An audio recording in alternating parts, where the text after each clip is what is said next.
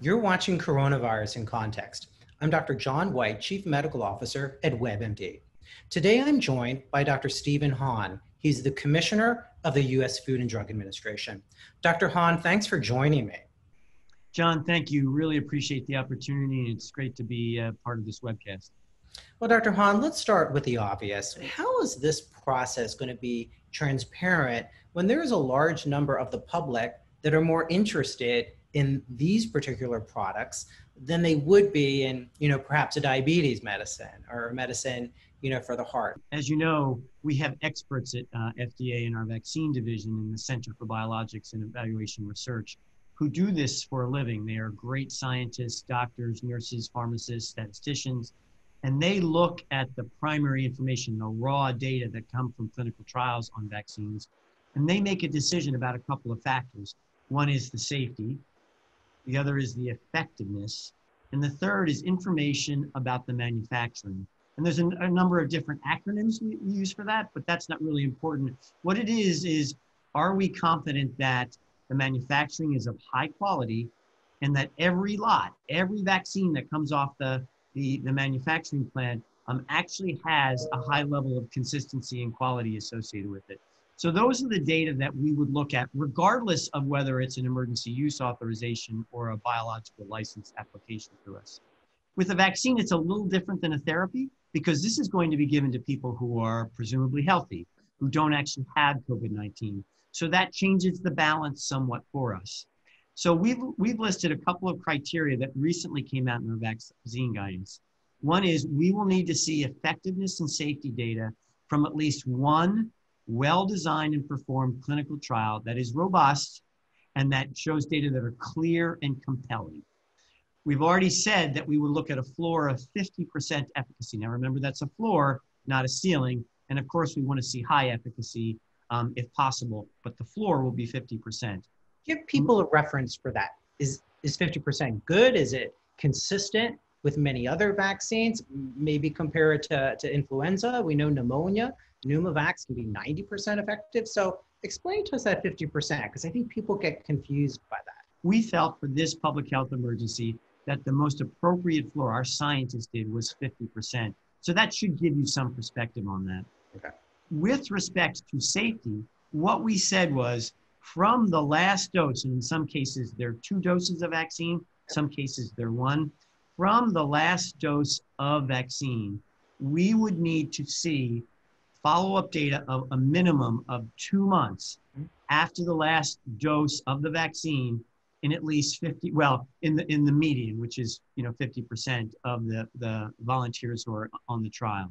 I think it's in 15,000 people. Is that right? You got it. So that's exactly right. So it's a trial of 30,000, then 15,000 received placebo, 15,000 received the active vaccine. Now, we added something else to just make sure that we could ensure safety, and that is we require a very robust program to look at additional safety after or if a vaccine is approved or authorized. So in this case, in the EUA, we want to see this minimum amount of safety data, but then we're going to be very close in terms of our observation of any additional safety events. So how does that play in the role of safety? Because I'll tell you, on surveying that we've been doing at WebMD, people are very concerned about, getting it in the first 3 months. Everyone's saying, I'll let you, Dr. Hahn, get it and see how you do. We all can't be doing that.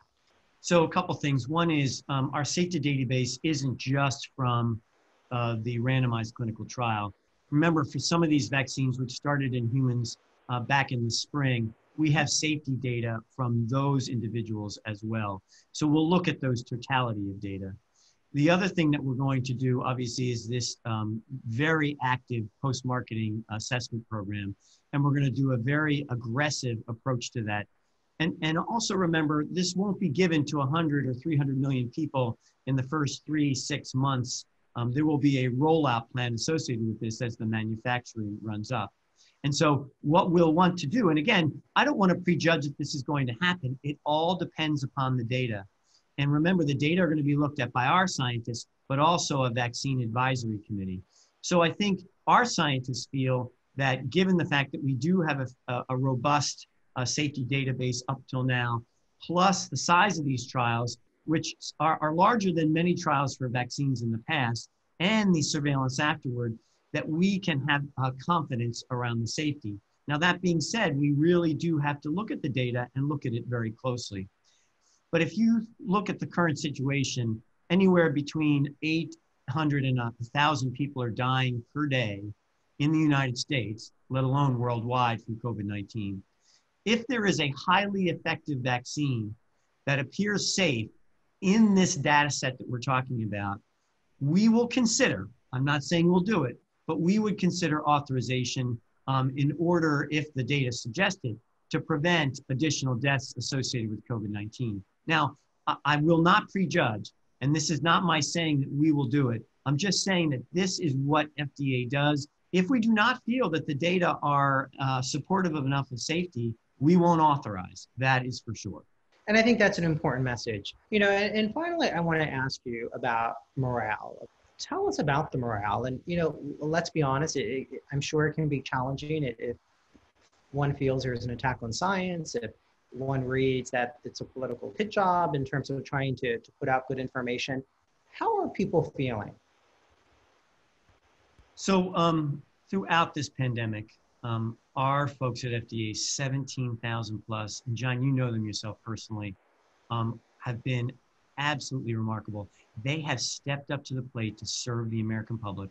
John, our workload has doubled during this pandemic.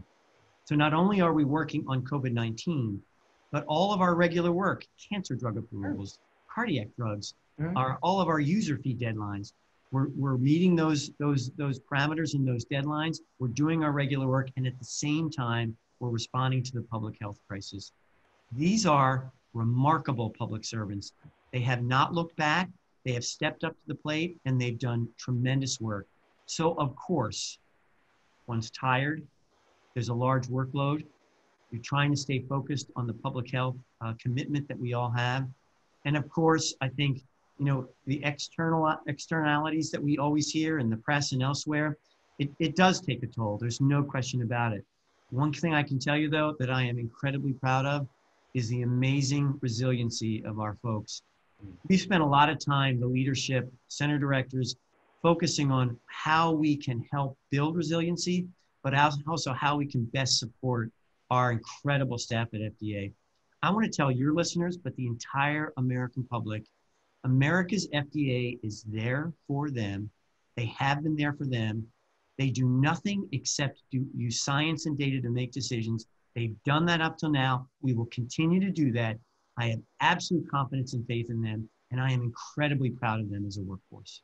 Well, Dr. Hahn, I want to thank you for taking the time. I want to clarify to our audience, there were no questions that were off limits in our discussion today. You've been very gracious with your time, and I want to thank you for clarifying and providing answers for what's on people's mind, as well as the dedicated work of you and the thousands of people that work at FDA literally all over the globe.